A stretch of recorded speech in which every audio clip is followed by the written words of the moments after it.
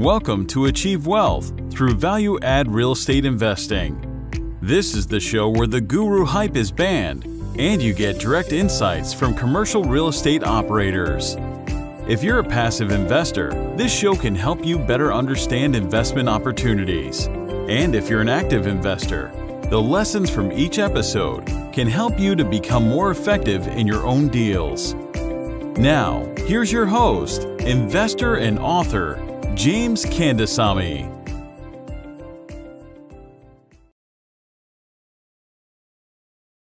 Hey audience and listeners, this is James Kandasamy from Achieve Investment Group. Today is going to be a very, very interesting night where we're going to be learning from one of the top economists that I know and also in the industry. He's very well respected in the industry. He doesn't go everywhere to give his talk, but he has graciously agreed to give his thoughts on where the commercial real estate outlook is going to be heading to for 2023 and beyond. And Casey is very well connected, very highly knowledgeable, and he just know his stuff, right? So before that, I just want to quickly share some of my slides just to introduce myself. I'm James Kandasamy from Achieve Investment Group. We always do this educational webinar series as part of adding value to our investors and all our friends and families that we know. And if you know anybody else who will benefit from our content, please make sure that they subscribe to our newsletter and to our email list. So just a few information about us, myself and my wife, Shanti. We are deal sponsors focusing in Austin and San Antonio. We are operators. We have a vertically integrated company. We have done deals more than 0.5 billion until now. We have sold half of our assets in March, which is a perfect time for the market. And there is something to say about timing the market, and not everybody can do it. I'm not saying I timed it perfectly, but I did read a lot of books about market cycle. Plus, all the information that Casey gives me on all the market cycle. And we recently did a webinar with Dr. Glenn Mueller as well, who is an expert in real estate market cycle. So knowledge like that really helps in making a decision on when you want to buy, when you want to dispose, right? We have owned like 4,000 units, 19 apartments. We have raised almost $65 million from investors. We have 1,000 units in Class A ground-up development that's happening. Right now, I'm going to be showing about one project in a short while. We are vertically integrated, and I have two books right now, two best-selling books, and my passive investing book is a very popular book. All passive investors read it, whether you have done 10 deals, 20 deals, you want to read this book because you do not know about passive investing until you read the entire book. And that's the comment that I've got from a lot of experienced passive investors. And recently I released a new book called Smarter Doctors, which is especially for doctors because they work really hard, and I want to make sure their money works harder too. And the reason I wrote that book is very simple. I want to make sure that it comes as a third-party IP for them to read, because doctors get bombarded with so many advertisements, and they just put a big wall around them when people, there's new content or new asset class being introduced to them. And we also have a multifamily investors group in Facebook, which you can come and join. You'll see a lot of me in there. And just one final slide is we got a historic milestone on our company. Achieve started our first development, which is 15 acres, 324 units in San Antonio. We just broke ground last month. This picture was taken last week. So we can see all the big clearing happening by the contractors. So with that, I'm going to be passing the host to Casey. Let me make sure, Casey, I'm going to make you host, and Casey, it's your turn right now. All right, I'll put my slides up here. See if I can find them real quick. Yeah, and we'll be doing webinar format, and we're doing podcast format. So, if you're listening to my podcast called Achieve Wealth, you can listen to this podcast as well. And we'll do a Q&A as we move along, and I'll monitor the Q&A box as well. If you have any questions from the attendees, please make sure you put your questions in the Q&A, and I can shoot it to Casey, and we can also ask questions at the end. So Go ahead, Casey. It's all yours. Great. It's always great to be with you and your audience, and thank you for all that you do in the industry and help mentoring, younger agents and investors and keeping them from being eaten by the alligators. I'll share with you, the generations of my hair through the different cycles. This is what it was before the 70s and 80s, nice and full and thick, and you see what's happened to it now. I do have my red shoes. Since this is an evening one, these are my red suede shoes I brought just for you tonight. These are my daytime running shoes to run from the Fed. So yep. We can see your slides right now, Casey. You can't see them?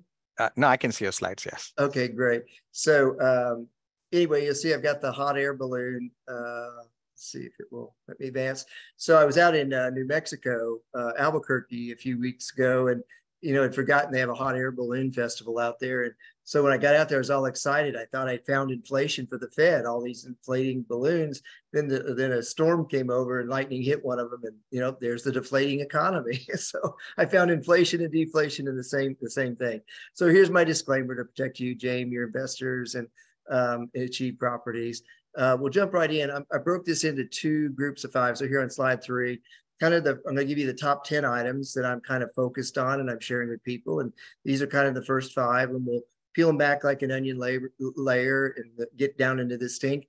Feel free to interrupt me along the way, James. Or if you see any questions, we can stop. So these first 5 are obviously the Federal Reserve, then the key inflation metrics, which one's more meaningful than others. The 3 confidence measures, because a lot of our economy and investing is psychological. So if the consumer and small business and housing are all depressed and on meds, we don't have much of an economy. The coming recession, I believe we're already in it. We'll be in a recession full next year. The Fed, like they couldn't find inflation, then it was transitory, then it wasn't transitory. They're not going to know when they've overdone it. They're going to put this thing in the ditch and destroy their second mandate. So we call it the misery index. Steve Forbes actually created it for Jimmy Carter back in the 70s, and he's updated it. We'll talk a little about that. And then there's an index that I helped co-produce with the CCIM Institute called CREPI, the Commercial Real Estate Property Index. And so it's free. You can get to it. You can send it to your clients. We'll talk a little bit about that. So let's go into these 5. So this was a good piece in the Bloomberg a week or 10 days ago. Really had Jim Bullard. If you want to know what's going to happen in the Fed, look at the battle between Jay Powell, the chair, and Jim Bullard. Jim Bullard from the St. Louis Fed, the president of the St. Louis Fed. He's been the only credible entity on inflation going back 2 years. And he told them they should get on it, and they ignored him. And so he really, in this Bloomberg piece, said, forget getting to 5%. So if we get another 75 basis point rate hike on December 14th here in a week, then we'll be just under 5% on the Fed's overnight rate, funds rate.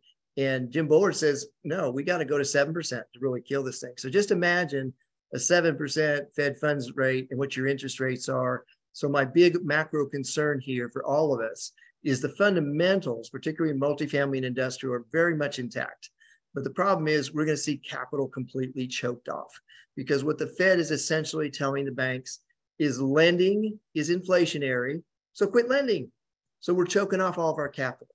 So that's what we're going to have to be vigilant on. Look for creative ways to bring either in more equity or different types of foreign investors or friends and family, because the banks and the big institutional investors are choking it off. So that's really where to watch between the dynamic between Powell and the Fed president of the St. Louis Fed, Jim Bullard. So let's talk quickly about what's going on with the jobs.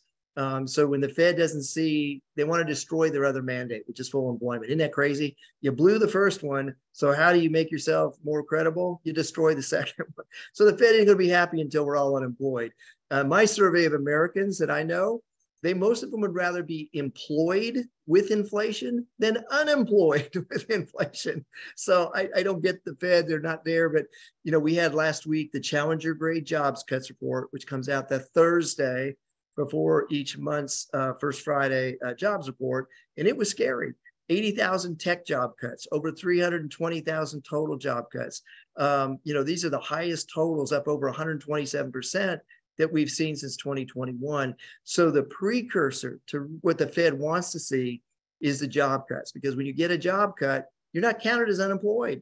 because you get a severance benefit. And until that severance benefit runs out and you can file for unemployment, you're not counted as unemployed. So what the Fed's looking for isn't going to show up for 6 to 9 months when all those benefits are out in spring to summer next year when we count the unemployed, and then it's too late. They'll put this thing in a ditch. So I really watched the Challenger Gray job cuts report. Here's a piece I did on the jobs report last Friday.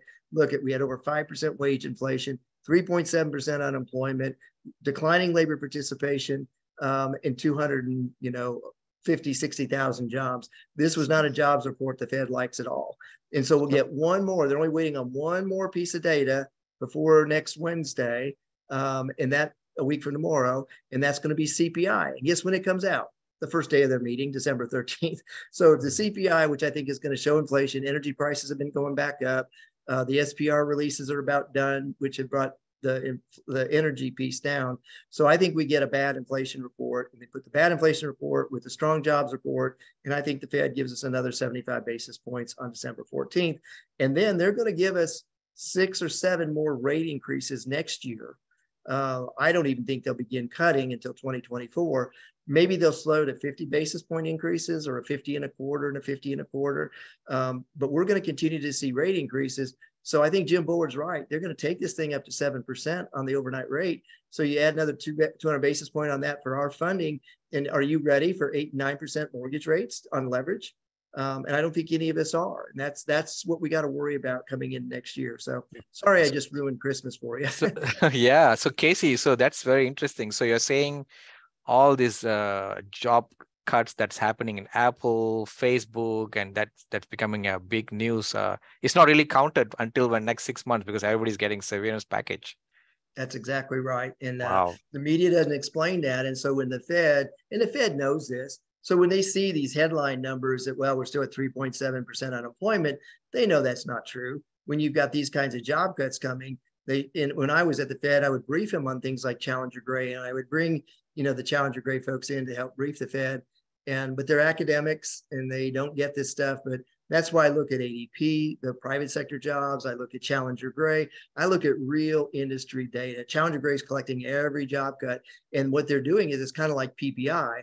What's happening in PPI inflation, that's the input into goods being made. And so if that number is running 8% plus, then guess what's going to happen on CPI? It's going to filter into that. Same thing with job cuts. If job cuts are running high, eventually they're going to filter in 6 months later into the unemployment numbers when they actually show up and the severance benefit is gone. So people need to remember, you get a job cut, you're still being paid something, your healthcare is being continued. The government and the states don't count you as unemployed until all that's run its course. So that's like masking data, right? I mean, maybe they're not doing it intentionally, but so what's the impact of that data being masked off right now? I mean, in terms of Fed decision and just the industry itself, just on the commercial real estate. So if you were to count the Challenger Gray numbers and what's coming in those job cuts as unemployed, we'd be like a 4.25% to 4.5% unemployment right now. That would be what the Fed wants to see to slow down. But they're not going to see it for 6 months later. So by the time that builds, they're really going to wait until we have, a 5% plus unemployment rate when these job cuts get counted next spring or summer. And then they'll say, oh my gosh, we should have stopped, just like on transitory inflation. Oh, don't worry about it. Oh yeah, we were wrong. Forget we ever said transitory. They're going to be doing the same thing here on full employment. And that's what I scratch my head on, is if you blew it on one of your two mandates, it's kind of like on a test. If you miss 50% of the questions, why go miss 100%? At least you got 50% of them right. They want to blow up their second mandate. And how does that help the economy? And when you have both your mandates blown, you don't have full employment, and then you have still inflation, because this inflation isn't demand side. They could take these rates to 10 or 15%, and it's not going to bend the curve on inflation. This is supply chain driven.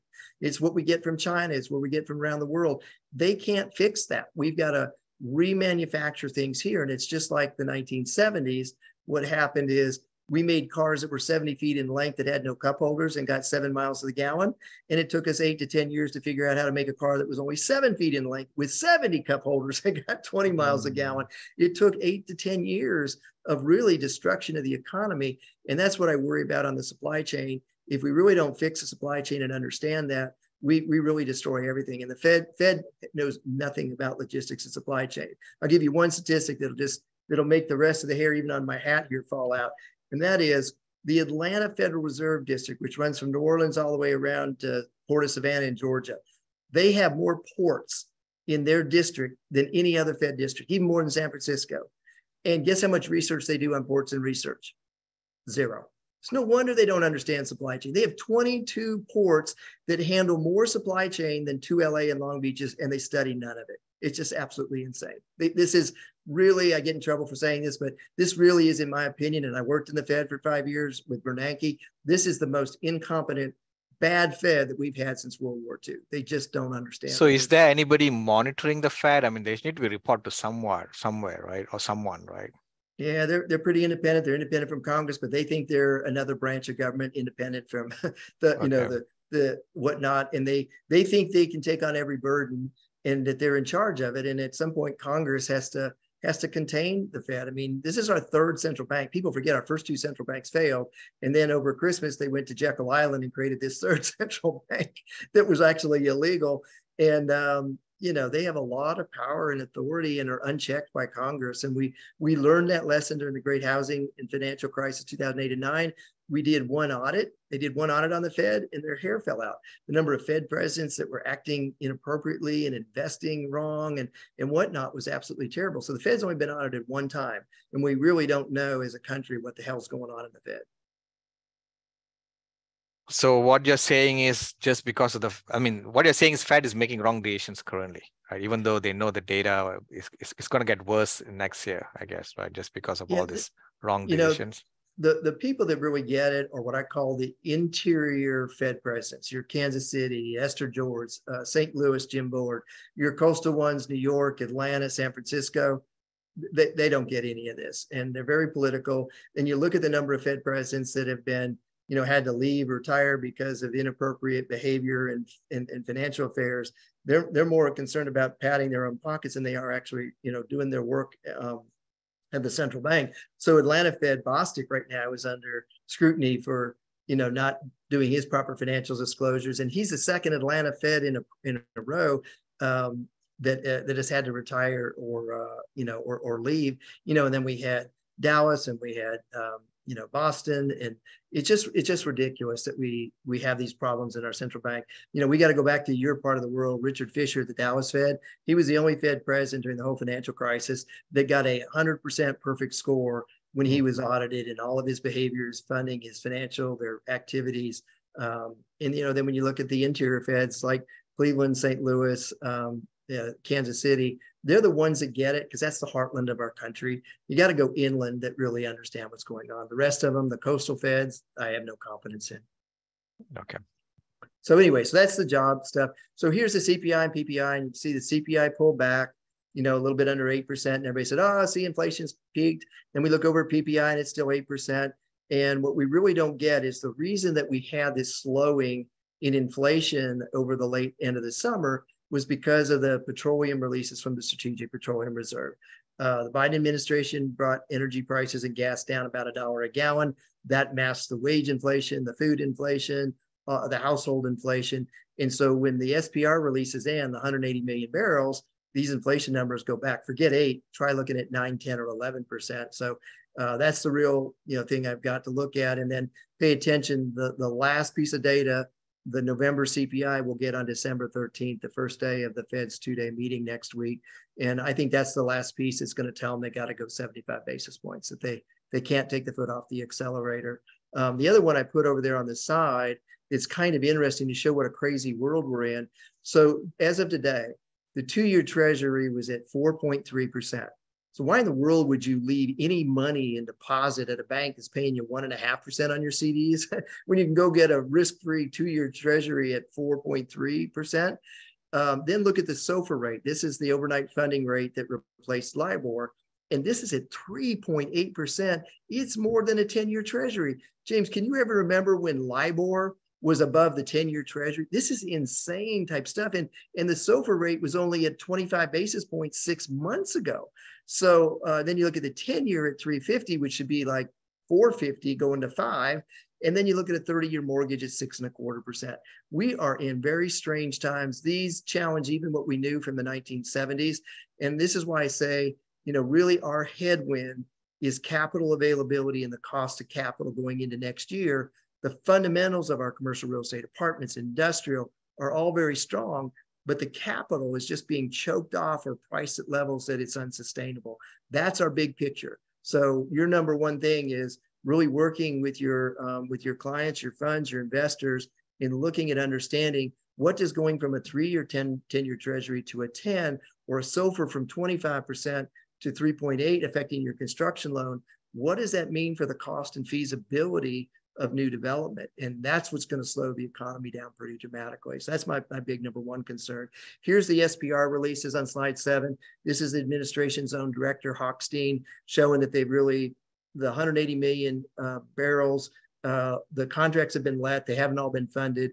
That's what's playing out right now. And by January, all this is gone and we're done with the SPR. So that energy stuff comes back. We go back to, $1 a gallon more gasoline. Here's the gasoline prices. It's horrible news if you're on the West Coast. You're, $4.50 to $5 a gallon, getting ready to go back to $5, $6, or $7. And in the South, from Texas all the way to Florida, we're under $3 to about under $3.50. And so even if this moves 50 cents to $1, we're still going to be, $1.50 better than the rest of the country. So for our regions, the general South and some of the Midwest, we're going to perform much better than the rest of the country because of our energy prices are not going to hit us as hard, with the wage and with the food and the shelter costs. So we're going to be able to absorb rent increases better in the South, from Texas to Florida, Tennessee, and the North Carolina. So this is good news for our part of the country, bad news for other parts of the country. And this is my legacy inflation slide that I put together a year and a half ago that I think I've shared with you and your audience, that showed really why I felt almost 2 years ago, year and a half ago, that we were going to see a 1970s inflation event. So the blue line is inflation. The gray areas are the recessions around hyperinflation, World War II in the 1970s and early 1980s. And the key thing is there's 3 things that happen around every one of these hyperinflationary periods. And we haven't had one in 40 years. The first thing is you have massive deficit spending right before the inflation really kicks off. So in the 1970s, what caused it was funding the Vietnam War in the 1960s. Massive deficit spending. The deficit spending and fiscal stimulus we've had now is from COVID. You put $23 trillion extra in the economy and you're going to have inflation. The second thing that happens is you have an unforeseen market disruption. So in the 70s, it was the oil Arab embargo. Today, it was COVID. We should have seen a pandemic coming in our future, but none of us saw when it was going to occur and what happened in China. And so that's been our disruption. That's been our equivalent of the oil embargo of the 70s. And then the third thing is when it gets really bad, you get politicians doing really stupid things. So Nixon's was, I'll put price controls in effect and I'll solve inflation. Nobody can raise prices, inflation solved. That didn't work out so well when they had to lift them. And the equivalent of that today is the Federal Reserve and its balance sheet. The Fed put everything on its balance sheet since 2008 and 2009 that wouldn't clear the market. They ballooned it from around $1 trillion when I was there, 2005, up to 2010, we went to over $4.5 trillion. And then we got that back below $4 trillion before COVID. And then they took it to $9 trillion. And then Congress threw another $12, $13 trillion at the economy. You can't do that and not have inflation. So that's what I saw a year and a half to 2 years ago. And that's what's playing out right now. And what we're going to see happen in 2023 is what we feared was going to happen in 2021. And in fact, 2021 turned out to be one of the best years we ever had in our industry. And 2023 is going to turn out to be one of the worst since the 1980s. So there's my inflation thesis.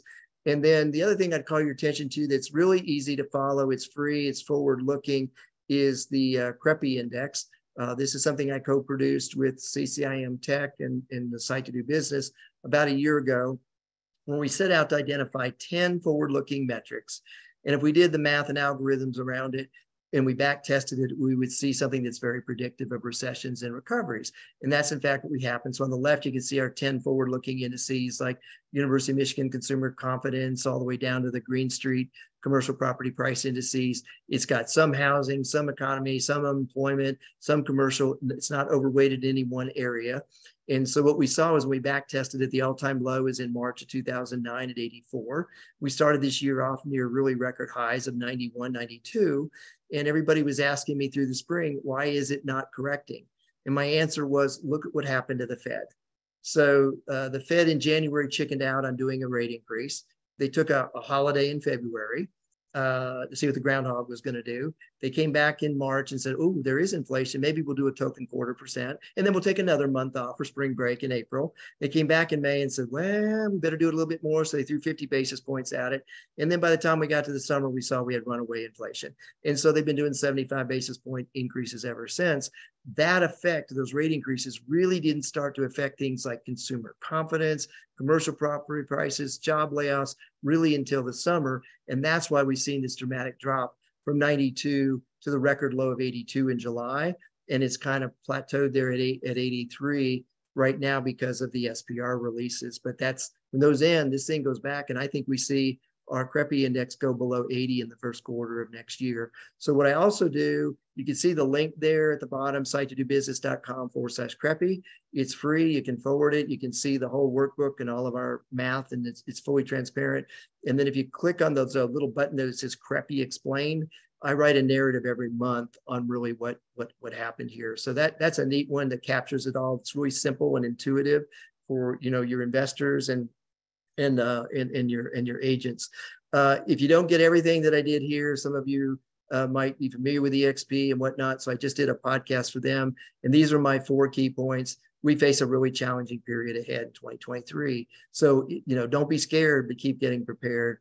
If you're in the office area, pension funds, everybody, they're starting to dump the office assets. Here's my quote that you can follow. First one that ever said this. So remote work will do to office properties what e-commerce did to big box retail. It's going to be that bad and that long. This is going to be a 5 to 10 year process. Multifamily is going to be very strong. If you can't buy a home, if the prices have doubled, the mortgage rates have doubled, the mortgage payment has doubled, you got to back up into multifamily. So even though we'll add a record number of what, James, about 480,000 apartment units this year, if you divide that, by the top 48 markets, it's 1,000 units. That's a rounding error in supply. It's just, can you continue to increase the rents? What'll happen is I think your top class A renters will move down to B assets to afford the rent, but they'll keep renting. So I think the B assets and the value add improvements are going to be very, very strong on the multifamily, and there will be no soft landing. There's no soft landing here at all. So Casey, I think you're talking about the CREPI index, which is showing really bad, right? Which in general, what you're saying is 2023 is going to be a bad year for commercial real estate, but multifamily and industrial will be strong. You think so? It will be stable, right? Is that what you're saying? Right. So industrial is still remaking our supply chain. What you'll see is industrial, they're going to slow down on building 500,000 to 1 million square foot e-commerce warehouses, kind of like what Amazon's done with overbuilding. So there'll be more smaller ones, 100 to 300,000. In multifamily, it's going to be harder to get new construction done because the supply chain, but the slowdown in single family is helping ease that, both on the costs and the materials. But your ability to grow the rents to keep pace with expenses. Expenses are growing at about 3 times rent growth. So that means your NOI is going to go down. So your biggest friend in multifamily is going to be your property management team. Where can they find the efficiencies, the cost savings, to bend the curve on those expenses? And then the last thing is really, what's the debt going to cost you? Because we haven't even started. I've got a slide in here on that in a minute. What is the effect of going from a 3% 10-year treasury to a 5 or 6, 7, 8 Fed increases? What does that do to the cap rate? If we go back to our appraisal 101 school classes of the band of investment and look at, building up a cap rate from the cost of debt and the cost of equity, what we'll see today is it's almost impossible to justify a cap rate below 7.5%. Where a year ago, you could easily do it in the 4.5 to 5.5 range. So we haven't seen that piece come yet. Okay, yeah, that's going to be an interesting slide. So let's go for that. Yeah, so here's the next 6 items. So the valuation, the CPI measures, volatility, and then really those that haven't seen the Emerging Trends 2023 report that ULI does. I was involved in the first one over a quarter century ago at Equitable. It is one of their best reports, and I encourage every investor, every one of your clients in your audience to read that if they haven't. But let's go through these. So here's the commercial property price index. This is the Green Street one, which is the institutional quality real estate, but CoStar has one, Real Capital Analytics has one, and all of them are showing that values have peaked and they're coming down. And the reason they're coming down is that kind of yellow gold box I have in the middle is that if expenses are growing at 3 times the rate of NOI, you look at an apartment deal with a 35 to 40% expense ratio, and that's growing at 3 times your rent growth number, which is maybe mid single digits to maybe some markets you've got are at a 10 rate, your NOI is going down. So even if you don't change the cap rate, you've got less NOI because expenses are outgrowing rent growth. So when you're saying expenses, are you talking about mortgage or are you talking about some other expenses? No, you're operating insurance, taxes, maintenance, labor. Because of the inflation, what you're saying? Okay. That's right. Yeah, your maintenance, and particularly maintenance and labor. We're seeing, everybody, asking for 10 to 20% increases, or they quit and go. So if you got a key, maintenance engineer guy, he can almost name the price. At hotels, maids now are making more at Marriott than the back office or front office staff, and they're complaining, and they're paying maids, in Marriott and whatnot, like $50,000 to $60,000 a year. And when you talk to the head of Marriott, he says to his white collar staff that are doing things with computers and IT and reservations, he says, go be a maid. I can create an app for what you do, but I can't create an app to clean the room. So that's really the key there. So that's all we've seen right now is just the expense side affecting the valuation. But here's what concerns me. So one of our fellow CCIMs put this thing together. Greg Hout, there's his email. He said, you can email him, and he'll be glad to send this tool to you. But what he basically did is he went back and looked at January last year and said, okay, we're at 3% or less 10-year treasury. Banks will lend at 70-75%. They don't care that much about debt service coverage. They were really happy. And you can see down there at the bottom with the red arrow, you could justify a 5 to 5.5 cap rate. Fast forward to today, you're looking at a 4.5 to 5-year 10-year treasury. Banks now only loan 60%. They'll loan less LTV. They want more debt service coverage. You filter that down, and we're at a 7 3/4 cap rate. That's what has to play out next year. The market and the capital have to catch up. The disconnect between buyers and sellers. Sellers still think that their assets are worth a 5, 5.5 cap rate, and buyers are saying, no way. If I got to put new debt in place and new capital in place here, I need to be in a 7.5 to 8.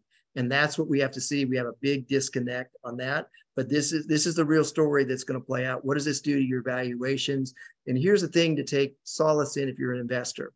Every new apartment project that you build is going to cost about 20% more than the last one. So look at replacement cost to have you feel good about the valuation that you've got there. This is a time we're going to go back and look at replacement cost, principal substitution. We can't afford to build. So we're going to put more value on buying existing or value enhancement. And this is the mitigant, and banks forget it. The appraisers don't know how to do a cost approach anymore. I try to teach it to them, but they don't get it. So that's that story. I don't know if you want to pause on that, but this is the big headwind. It's not that fundamentals are going to be bad. It's not that demand's going to slow. It's not that we're going to see 5% vacancy go to 10%. The problem is, where is the capital? How do I access it? And what does it cost me? And that's what's going to change the value.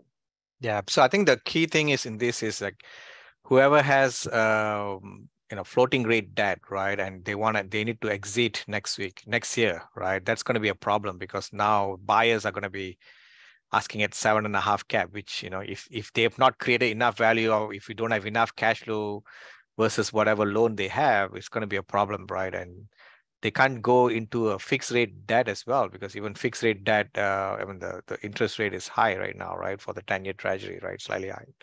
So that's a problem if somebody need to exit, I guess, in the next 2023, I guess. Do you think it goes up to 2024 as well? I do. And think about who's most vulnerable. It's that guy building the new construction, because he's got a variable rate. He's got it probably tied to legacy LIBOR that's now SOFR. So it's floating, and a SOFR that was at 1/4 is now at 3.8. And then when he looked at his permanent debt, looking at an interest rate that's probably going to be 6 to 8. And try to factor that in, and what that does to the value. It's going to be hard. So I think the folks that are completing construction and need to go into permanent debt are going to feel the biggest squeeze. And then those that have good assets that maybe they want to get out of or 1031 out of, somebody coming into that has got to put new debt in place that's going to be double the cost of that person exiting. So it's going to get really hard. You'll see in a minute. The number one item identified by the ULI as emerging trends this year is that buyers and sellers are very far apart on pricing, and that's the big challenge. And your skill as a broker or an agent is going to be helping that seller understand what was isn't anymore. And if they really want to get out of an asset or trade out of an asset, they're going to have to get realistic on the price. And the buyer is saying, look, I just can't make the numbers work. I'm not going to do it. And then we won't have transactions. Yeah, the good thing is the construction project I showed you just now had a fixed rate debt on it. So that's awesome. For next 3 years.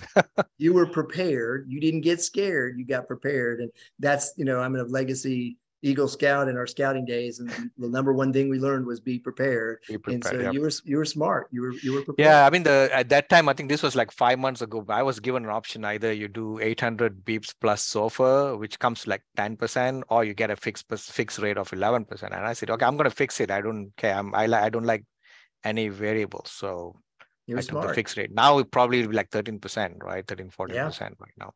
You're right. Yeah. So see, those investors ought to be very happy. You were thinking ahead. you were a futurist and you didn't know it. I just don't like variables in my projects. Yeah, you're smart.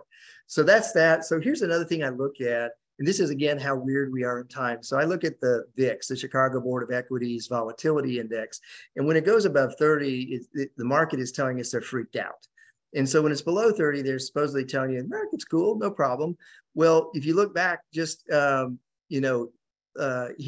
in, going back to just, six or so months ago, not even 6 months ago, even in October, we had a VIX that was over 30. The market was freaked out. And so now it's down below 20. The market should be incredibly freaked out when you look at the market, look at the rate increases, look at the pending recession. So I don't understand it. This is the first time I've seen the VIX not perform like it is, because it used to be a very reliable indicator of risk. So I may have this one wrong or have to rethink it. There's a lot of things we're going to have to rethink, but I used to follow the VIX pretty closely. It's not telling us what we should know. Another one, you may have a lot of investors or agents that are involved in other parts of the West, the Colorado River Basin states. So Colorado, Nevada, Utah, Wyoming, New Mexico, Nevada, and California. Well, what happened is this past year, the Bureau of Land Reclamation and the federal courts told those 7 states, except California, that come January 1, they have to cut their water consumption by 1/3. That means no new building permits, no new housing permits, no new manufacturing, no more new site selection. So if you're in Las Vegas or you're in Phoenix or you're in Denver, Albuquerque, New Mexico, you have some real headwinds on the water issue and economic development that you need to be thinking about. Just imagine if you woke up in your city tomorrow and they told you on January 2, you can only flush the toilet once every 3 times. And you got to cut your water, and you can't water your grass, and you can only run your dishwasher and washing machine on every 3rd day. And what that means to your economy. And it's not just water, it's electricity.